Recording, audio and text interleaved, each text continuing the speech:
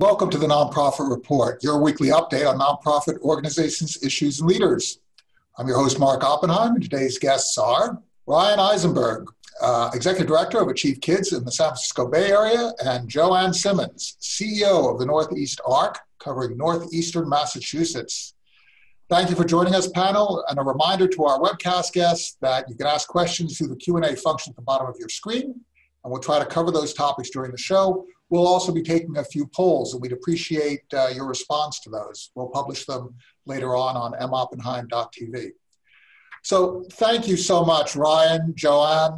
It's wonderful to have these two parts of the country, sort of bookend parts of the country, talking about disability organizations, disability rights, and the programs that you just cannot stop even during a pandemic. Let's move let's move from east to west. Joanne, why don't you give us sort of the rundown of what you're experiencing right now during this time of pandemic? Oh, thank you very much, Mark. I'm Joanne Simons, and one of the things that became most evident at the early part of this pandemic was that now all of the rest of the world understands what people with disabilities face every day, and that's isolation. So while we get a few months of it, people with disabilities have been experiencing isolation and exclusion for their entire lives. So this wasn't a hard transition for many of them, but it certainly has unified our understanding of the specific issues of disability. COVID has hit us particularly hard in the sense that we run 37 group homes, and 20% of them were affected by COVID. 20% of our staff, about 17% of the individuals we support, we're also seeing reinfection. So thank you, Mark, for that reminder to wear masks. It's important. What COVID illustrated, which is something that Ryan and I know very well, is that the lower wage workforce, which we depend on to provide services to our folks who have to work multiple jobs because we don't pay them enough to work one job, has fueled this infection. We've seen it in nursing homes, and we're seeing it in every low-wage worker job. So we now can say that our government, in some ways, has put a price tag, because the deaths of individuals with disabilities is directly related to the number of jobs that people have to perform, because it was staff who brought the infection into our environments. We've all heard about PPEs. We were very aggressive early on in establishing a cohort of what turned out to be 200 agencies here in Massachusetts to be able to bulk purchase PPEs from overseas. And in spite of some incredible delays, because we were able to predict this pandemic, we're all now in a very comfortable situation, and have come from our staff having to wear garbage bags to our staff being fully protected with a 6-month supply ongoing.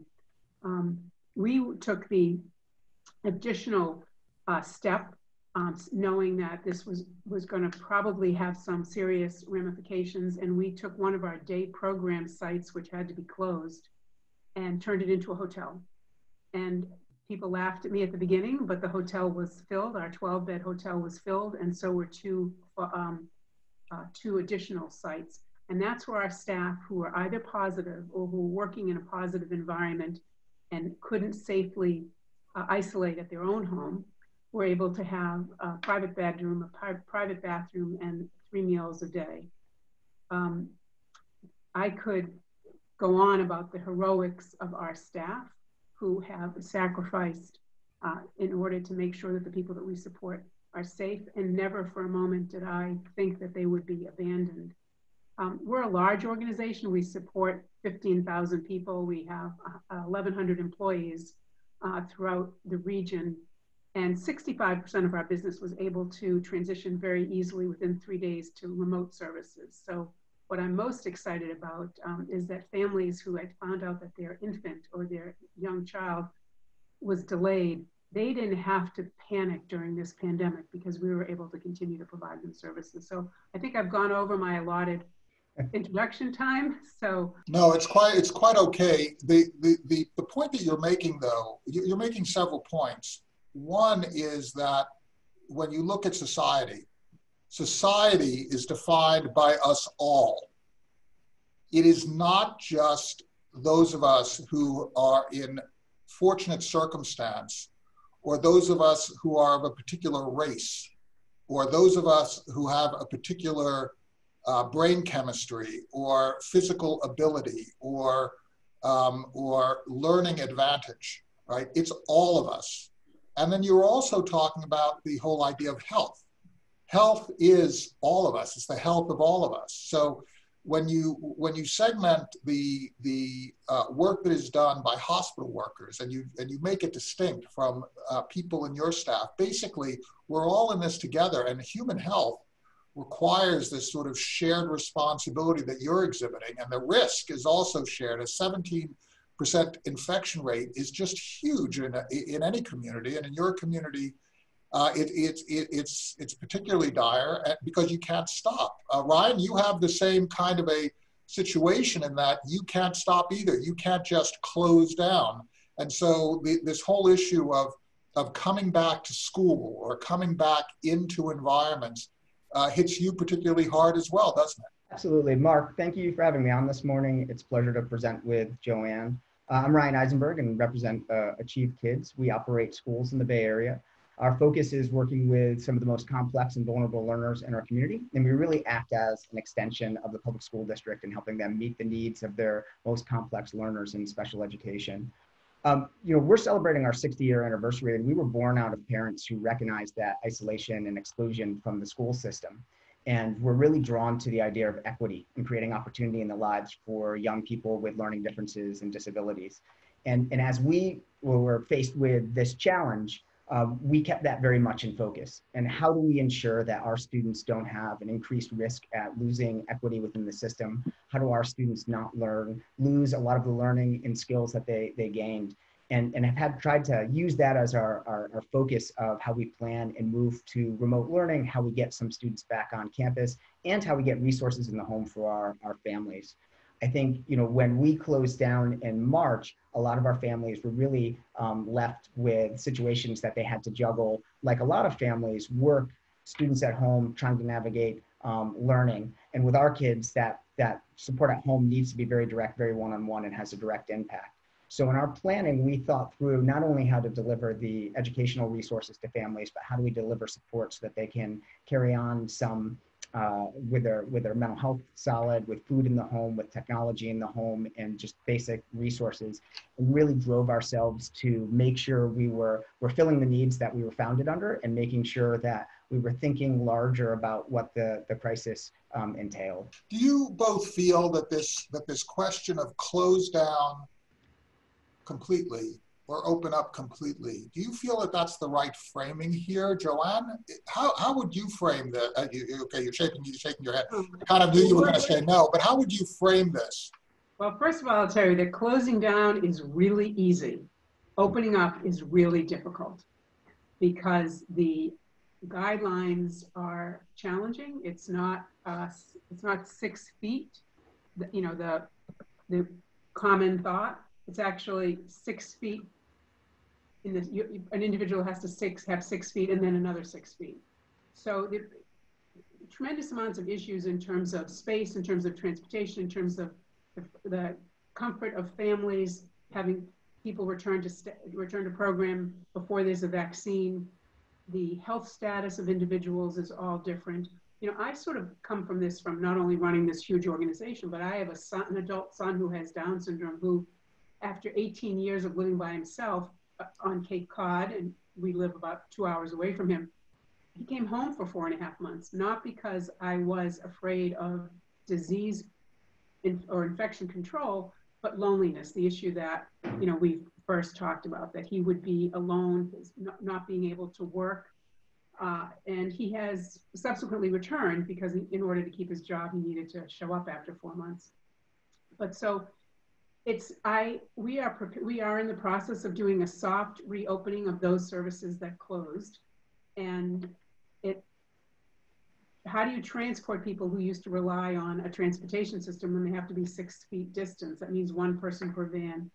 The complexity of trying to do that safely in a way that meets everyone's interests, but most importantly, satisfies your funders, which in this case is the state or some federal guidelines, is proving to be an elusive target, that one which is changing daily. And this is not to criticize our state or federal partners. It's because we're all reacting to new information every day. So 2 weeks ago, we didn't think that young children were spreaders. Now we understand that they're spreaders again, which is an issue for Ryan. So it is not open or closed. It is going to be with us in surges. We're preparing for the worst, and we're hoping for the best, that we're going to see an uptick. Now, here in Massachusetts, we're one of the model states in terms of that, we had a very strong leadership by our governor, and a very somewhat compliant population. And Ryan, you also have this issue of serving people who, if you stop service, there is a huge amount of regression in terms of the progress that is made. You can't stop, but you also have a situation where, when young people come back into school environments, we all get sick. All the adults get sick, how do you do this, where a lot of the learners that you have are very tactile learners? How do you navigate that? Yeah, I think first and foremost, it's transparency. I think anytime we're creating contact in a time like this, there is enhanced risk for spread of COVID. Now, obviously, we want to not do that, and we want to keep people as safe as possible. But to go back to your original question, we can't live in extremes. We can't just say we're going to keep our students isolated and do everything remote. And we also can't say we're going to bring everybody back. And we have to think really creatively around how do we meet our students' needs, and how do we target those that maybe have very particular needs, and make sure we do things in a safe way. Over the summer, we ran a pilot program where we brought back about half of our students in our extended school year, and we tested out a variety of safety systems and how to manage our campus so we could better learn what would it look like to have learning on our campus. In addition, we've looked at how do we identify community locations, or how to provide support in the home in a safe, equitable way, so that we're able to get some of those pieces in place. I think the larger questions really, how do we balance all the safety demands that are there? If we stay in isolation, especially our students, but even beyond our students, there's such increased risk for mental health needs, for loss of resources, for feelings of depression, for some other really poor negative health outcomes. Additionally, talking in instruction through schools, our kids are much more at risk for loss of learning, which has long-term impacts for their outcomes, which could be really detrimental to our communities and to those young people. And so we have to really say, how do we create that balance to make sure that we're accounting for the learning and the supports that need to be put in place, but doing that in a safe way. And I think situations like this offer the opportunity to think differently, to provide innovation, and to think of instruction in different modes. Our plan moving forward, although we have some state regulations around what we can and can't do, is to have some level of resources here on our campuses so that we can have some students here, but also to do some things in the community, in the homes, to just make sure we're accounting for who our kids are, who our families are, and how we best meet their needs, and kind of help them keep moving towards their opportunity in their future.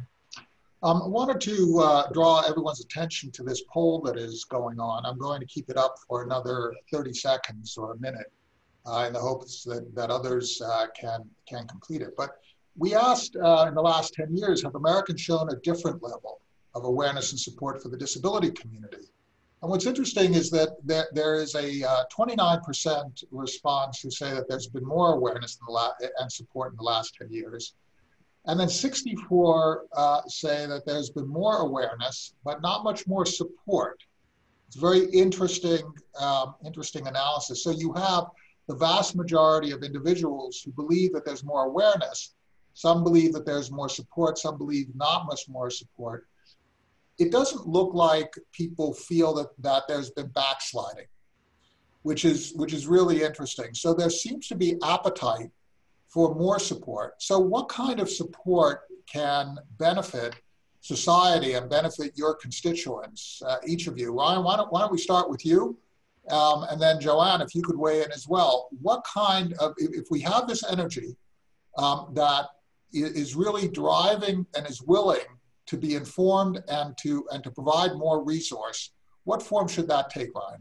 Yeah, it's an interesting question, because I do think there's much more awareness in the community, but there's not really thinking through how to kind of make it practical.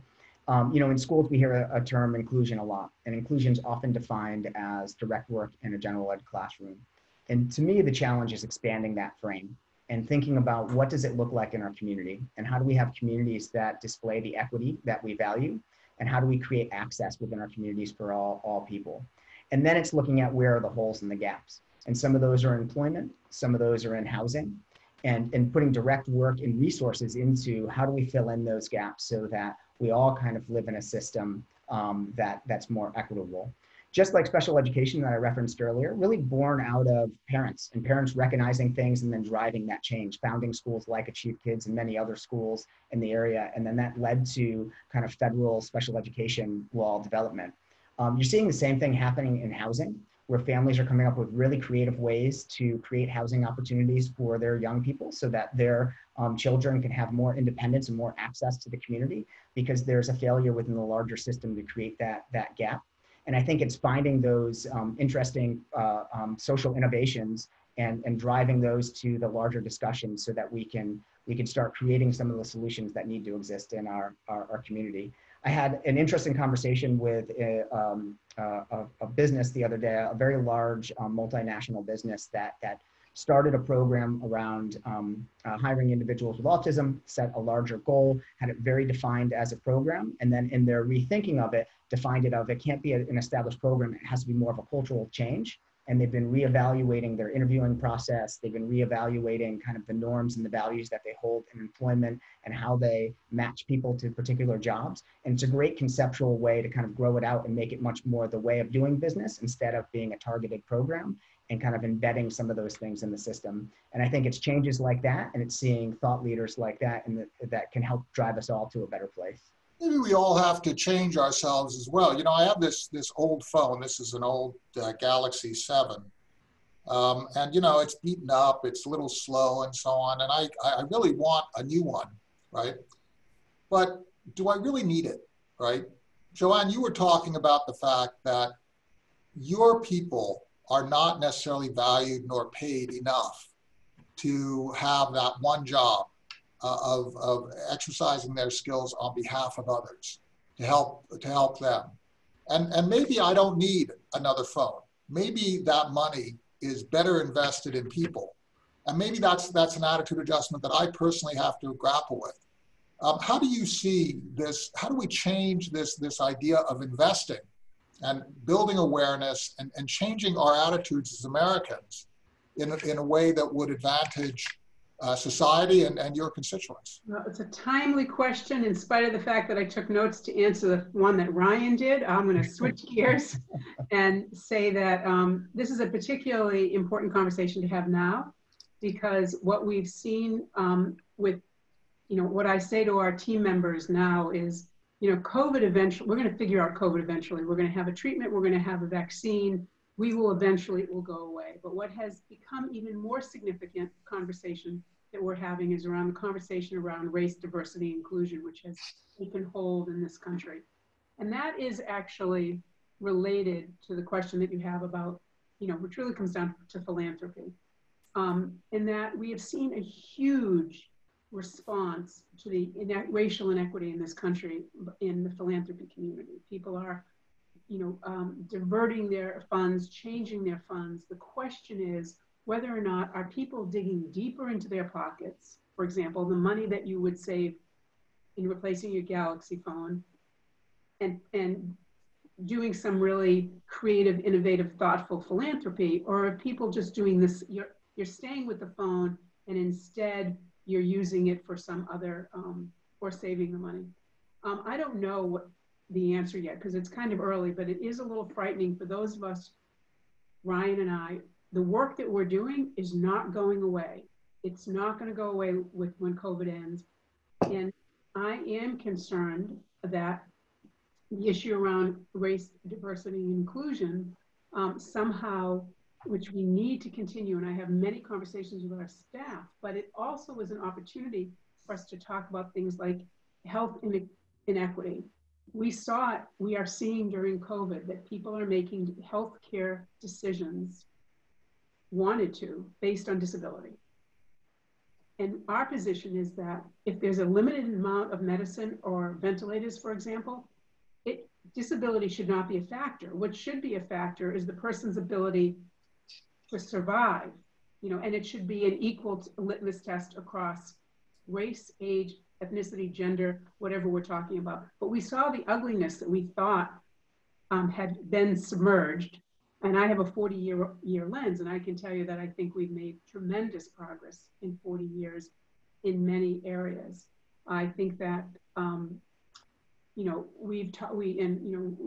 alluded to some of this, the idea of what services should be. They should be self-directed, consumer-driven, which includes families. We saw, and it's a little bit of an aside, but we saw a paradox during this pandemic, which is many families reported that their adult children did better at home than they did at our programs. And I'm not talking about my program, but I'm talking collectively what we saw here in Massachusetts. And so I think there's a moment here for us to pause to say, how are we going to incorporate what the families learned and redesign our service system? Because what they said was, the fact that there were less demands, that, there wasn't a parade of different staff, there was a little bit more choice, it was a little bit more relaxed. Now, on the other hand, some people didn't do as well, and Ryan's students probably are among the group of people who, because of their unique mental health needs, suffered more than some of the folks that I'm referring to. So in terms of this poll, again, we have confirmation that there's pent up willingness to invest more. We asked whether people believe that their communities have made adequate accommodations for those with developmental disabilities, and almost 70% of those responding said no, that we have not made adequate accommodations. And 31% said, I'm not sure. Nobody has said that the accommodations have been adequate. So I guess this whole issue does come down to our thinking it through, our providing a little bit of mind share, a little bit of our time to consider the repercussions of that, and whether we are willing to make that investment and what form it will take. Let me ask you this whole question that you raised about the intersectionality between medical ethics, the whole idea of civil rights, the whole idea of disability rights, the idea of racism. If I look back in my life, I didn't start speaking until very late. I didn't really start reading until about 3rd or 4th grade. I navigated those requirements by just memorizing stuff. But I couldn't deal with encoded language. And if I think about the advantages that I had through my parents, who were both educated, they were middle class, had means to educate me, I ended up being on this track, whereas had I lived a different life, I might have ended up not going through school, not having many prospects. I could have gotten, my anger and frustration could have been outwardly directed. It could have led to all sorts of misfortune and violence. And now, we have this whole intersectionality between race. It's very simple to look at figures and see where different circumstances and racial injustices and economic injustices can lead to unfortunate outcomes. How do we deal with that as a society? Because Ryan, you have to pay for your services. Joanne, you have to pay for your services. How does that function? Is it all about government stepping in, or do we all have to collectively come together and start grappling with some of these realities? That's a great question, and there's kind of a lot of levels within that question. And thank you for sharing your personal story and your personal connection. And obviously that's a story that's turned out really well, and you highlighted really well some of the embedded inequities within our system and how those can influence what the outcome of any young person could be. And I think that's the larger discussion, and it's those embedded items that we have to take a hard look at. I think the opportunity that comes out of COVID is we're being really forced to look at some of those things, and the communities that are directly affected, the kids with the larger equity gaps, the workforce that's coming in that often has to work 2 jobs when they're in what we're calling an essential job. And how do we then put values to that? And I think we do need to see larger investments from our government partners. whether that's greater funding within IDEA, which has been something that's been promised for more years than would like to be represented, to statewide funding and how we invest resources in critical places so that our teachers don't have to work a second job, so that some of the professionals that we're trying to pull into these high need areas have the appropriate training and the time they need to develop, and they can adequately address some of the complexities within the young people that we work with. And at the same time, our communities need to have that same evaluation, much like you described earlier with your phone, in terms of what do we feel like deserves or should have our resources to lift up. I think the contract that nonprofits have with the government is that we're able to do certain things through a private means to help the government do things better. But in order to do that, we have to have community support and kind of collectively grow the community for the greater good. And so I do think there's a piece where it takes all of us kind of taking a look at what do we want to see in our community, and then how do we make sure we put the resources in place, whether that's government, private citizens, or all of us to drive us into that goal.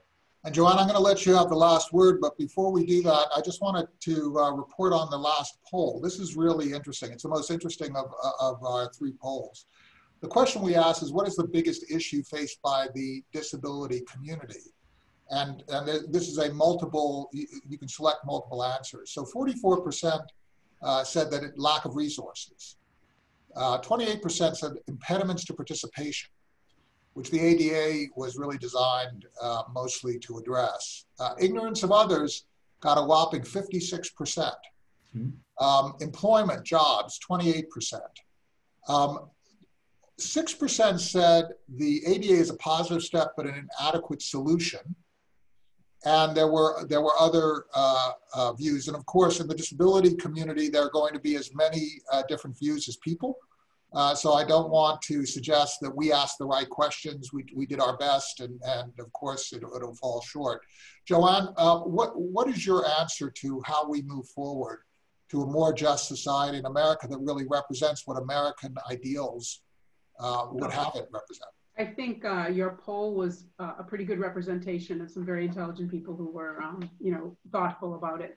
I think we've seen in COVID perhaps the pathway for what needs to happen, which is there were partnerships developed between our local stakeholders, our state funders. We've seen Medicaid, the federal government. We've seen the barriers of competition and turf melt away as we were all working together towards one goal, which was to keep everyone safe.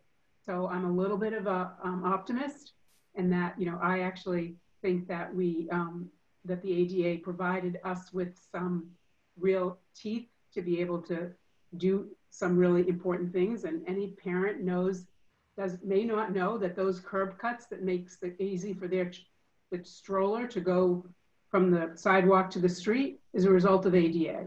We've all benefited by the ADA, and we may not even realize how many of those elements we're grateful for that bipartisan support. So what we need is the bipartisan support. We need to be able to get rid of the competition that exists among us and the competition that exists between the competing needs of a community. So it's not pitting homelessness and food insecurity against disability, but realizing that it's the collective need to be able to have good, healthy communities that we all benefit. So there's a quote that I like to say, because it's very simple, but it really sums up COVID perfectly, I think, which is, we're not all in the same boat. We are all in the same storm. And that actually can be applied to all the issues, is that, as you talked about, Mark, having the resources that your family would be able to address your educational needs. The majority of the folks that many organizations work with don't have that. I look at my own grandsons and think, okay, school might not open, let's send him to private school, because he's not riding in a dinghy with a leak in it. But we have to make sure that those dinghies and those holes in those boats get repaired so everybody has an equal opportunity to what we have been able to achieve because of the zip code we were born in. As people riding out the same storm, in the aftermath of the storm and even during the storm, we must help each other. The issue that we face really is as old as the founding of the country, and we need to give some thought as to how we respond and whether we are ready for the moment. People talk about never letting a crisis go to waste, and really what they mean is do not let the lessons of the crisis go to waste. Learn from those lessons. Within this response is a lot of wisdom that we can collectively apply during the storm and after the storm. Thank you both, Ryan Eisenberg. Thank you so much for your description of your work at AchieveKids and that of your staff, your volunteers, and your community. Joanne Simons, CEO of the Northeast ARC, thank you so much for bringing your wisdom and that of your people and your staff and your board to bear, your community. That's the nonprofit report. Thank you very much for attendees for your attention and for your ongoing support of the disability community. And have a great day. Stay safe all.